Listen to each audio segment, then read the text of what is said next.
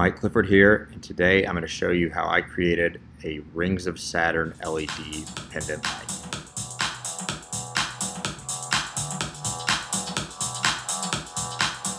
Each ring is made of multiple plywood rings that are stacked and glued together. Then a flexible LED channel was used with LED strips to create the light.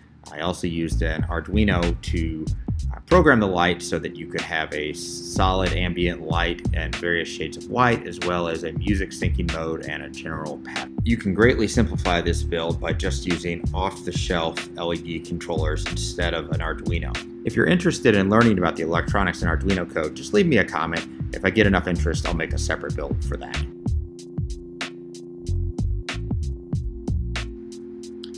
I used a circle router jig, which you can buy for 30 bucks or just make one yourself, to cut out the rings.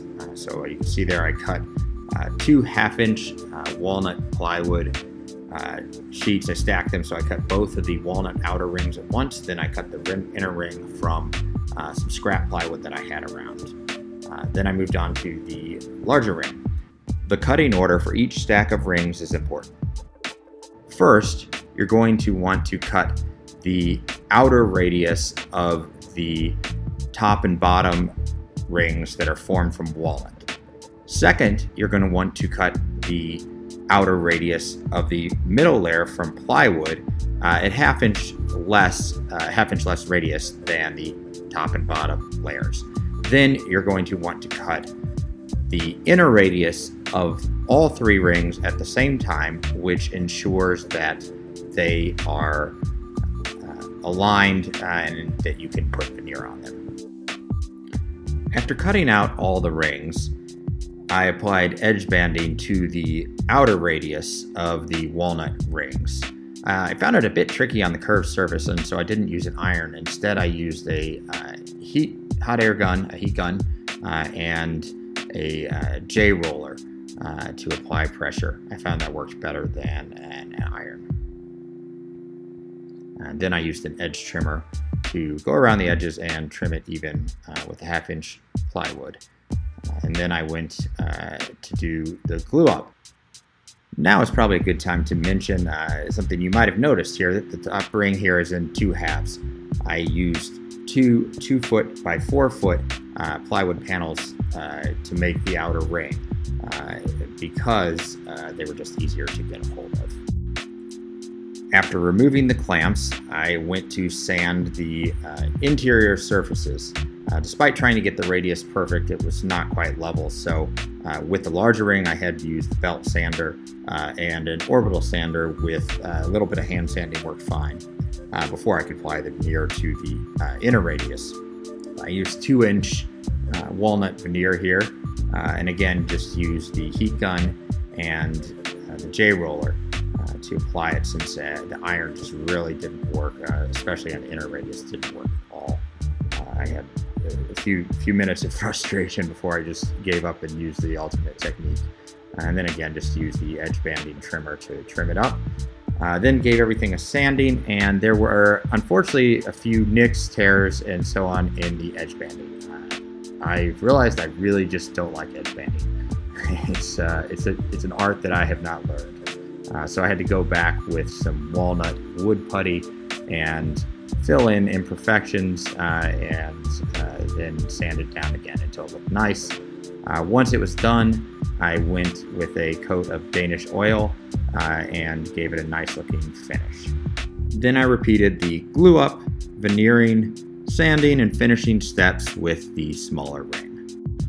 While you're watching that process, I think it's worth taking a second to talk a bit more about the design that really made this project pretty simple to do, just cutting rings. The flexible LED channel that I purchased was a hair under 3/4 of an inch wide and about a half-inch deep. This meant that by cutting the middle ring of the stack to be a half-inch less than the outer radius and using 3/4 inch plywood, when you stacked it, you create a perfect channel for that LED channel to just insert it into without actually cutting anything. So you don't have to make a curved channel cut, which really simplified this process.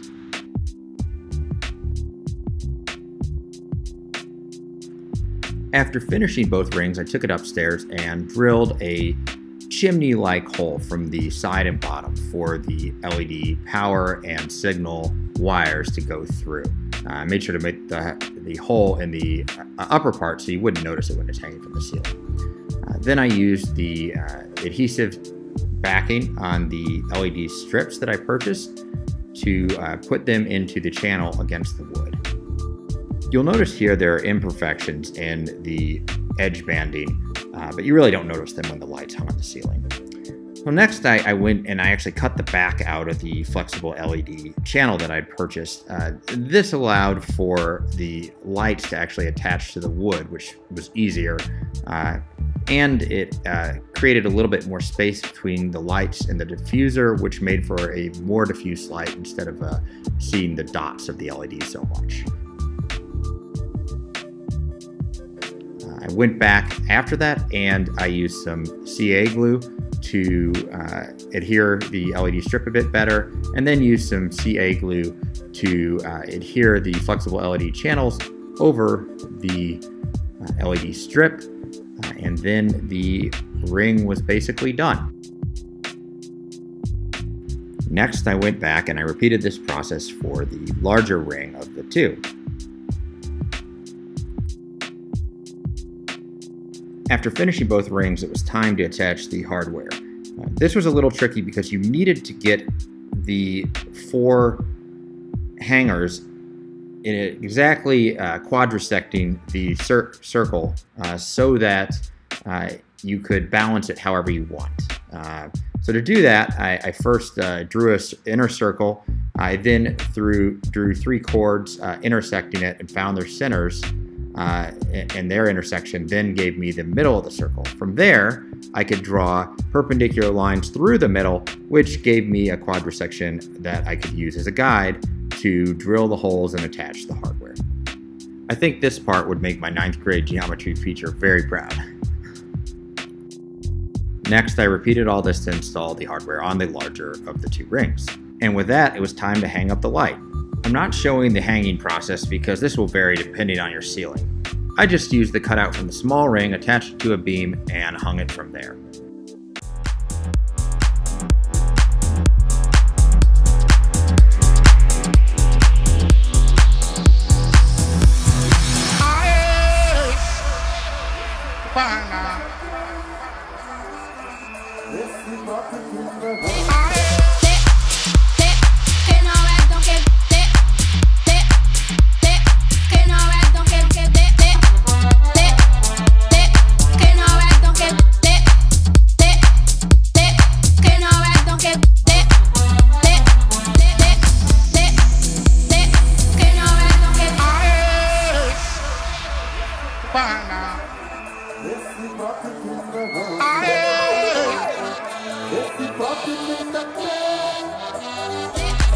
Hey!